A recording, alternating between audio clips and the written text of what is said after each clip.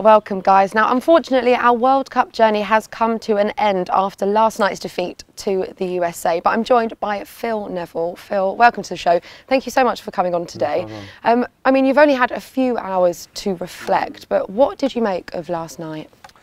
Well, it was an unbelievable occasion to be involved in. I had a feeling during the day it was going to be a special occasion. I knew that it was going to be one of those occasions that you'll probably remember for the rest of your lives. You know, there was 54,000 on the stadium, was phenomenal.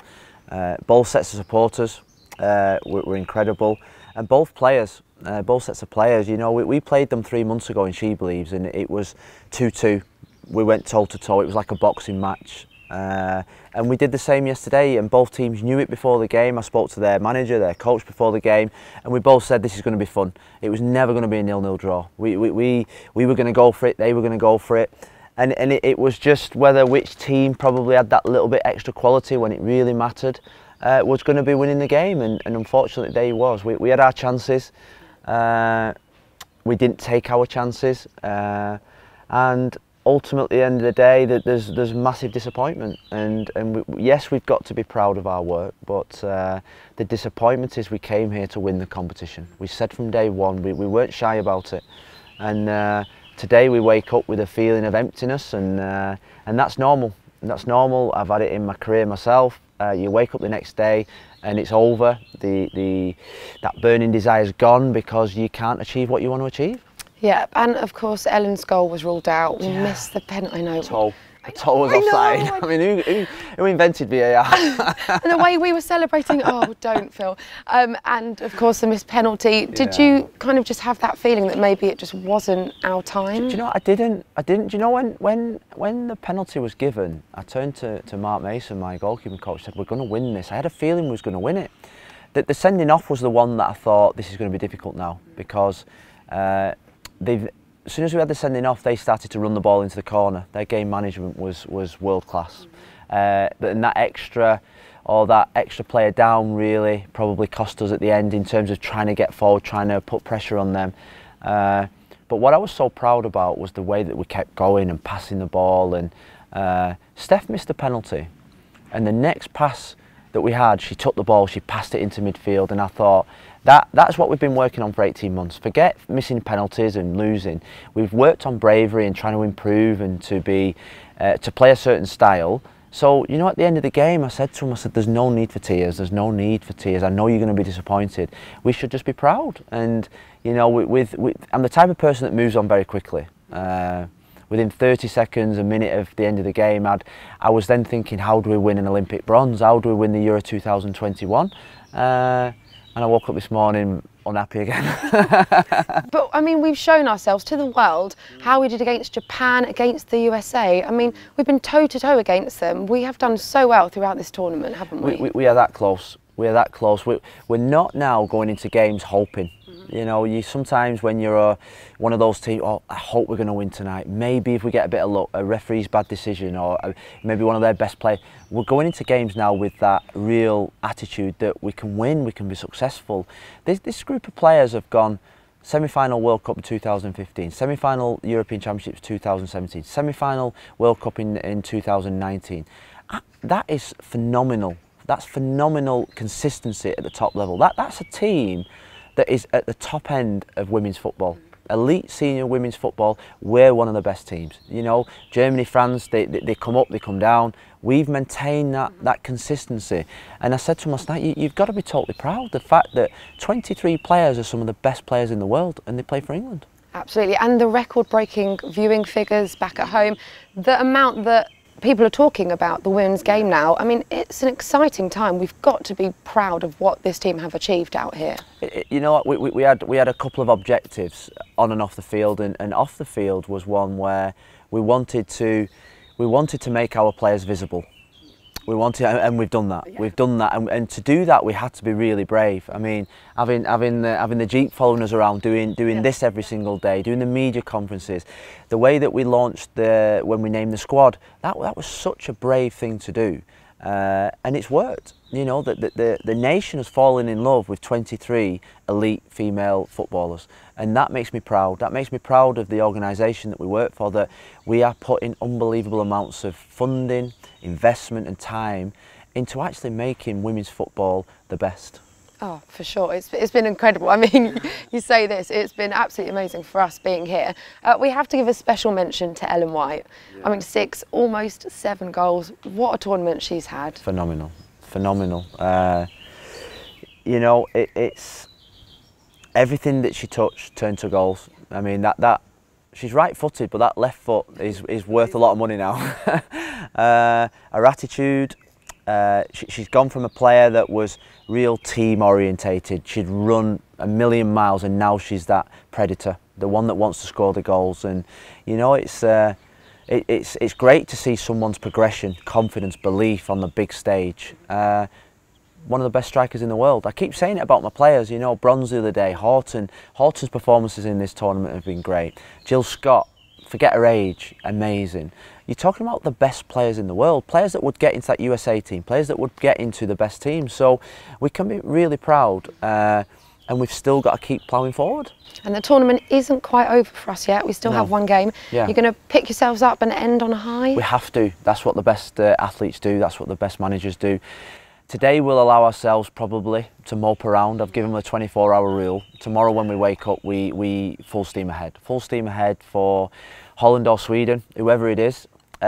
We've got to win that game. We want to win. We want to finish the tournament on high. If you think about the tournament, 7 games, 6. We want 6 victories, 1 defeat. That is some record in a World Cup. And we want the players to finish on a real high and reward everybody for the hard work that we've put in. Yeah, and the support really has been amazing. Let's take a look at how you guys reacted back at home.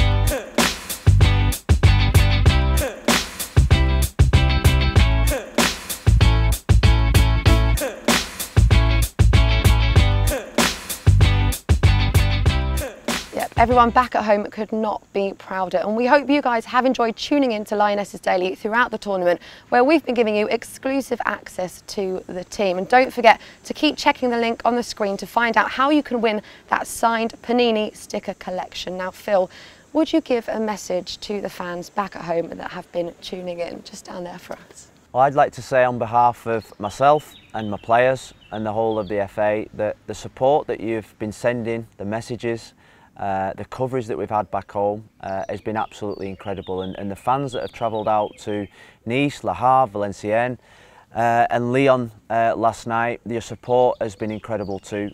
We've been inspired, we've been motivated, you've given us energy, and the love and care and support that you give to us has been amazing, and my players will be forever indebted to you, thankful to you, and I just hope now that you stay on the journey with us going forward, because the next 2 years with the Olympics and then the Euros in England are going to be the best 2 years for the Lionesses. So thank you very much, enjoy your summer, and we'll see you in August. Yep, thank you so much. And we have had the most incredible time. Seriously, thank you. We really appreciate it. The girls have loved it too. It has been awesome. Here are the best bits from the past few weeks, and we'll see you guys soon. Lionesses Daily, part 1. Hello guys, and welcome to Lionesses Daily. I wanted to get to this point where we were arriving in France and we were ready to attack the World Cup. Out for a day out, innit? See that ball, see a different colour shirt and just go for it. It was such a good night, weren't it? Like, just the whole atmosphere. Definitely yesterday was one of the craziest games I've been involved in. We are in safe hands. Oh. This is snaky. I'm still waiting for the drop. She believes I went vegan. You can't just change. What's your favourite thing to do on a day off? How do you wind down and relax? Lionesses Daily, of course. Is Jodie a Scouse then? Yeah, I'll give it a. She's a Scouser. She's a higher or lower? I'm going lower. Okay. Yay! That's what I knew it was going to be. And we have someone on the show who you guys keep on asking for. Who's on the show? It's Alex Greenwood. Phil Neville. Funny. Embarrassing. Phil. She's been waiting to say that, by the way. She's been waiting. They come to me for some banter now. Do they?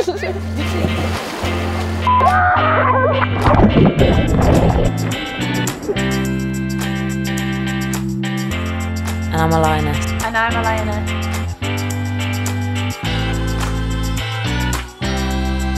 We're getting old now, so we need some young cubs to come and take our places. No, just in your middle fingers. There we go. Turn it to Not the side. too much, just out, and then when we win, we're going to go England win.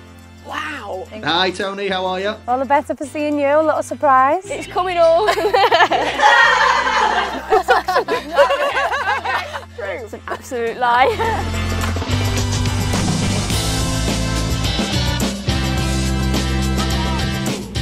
I'm like to Alex, Al, the atmosphere's mad. Basically, I'm trained to be an accountant. Yeah. See if you can squeeze it in one more time.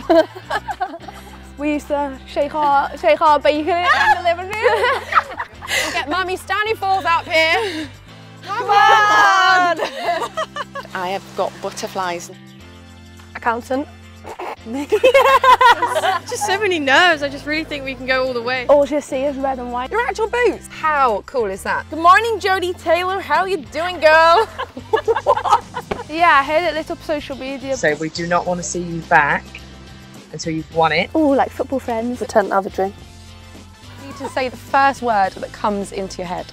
England. Winners. Manchester United. Winners. The World Cup. Winners. See you back here tomorrow. We need you. Woo!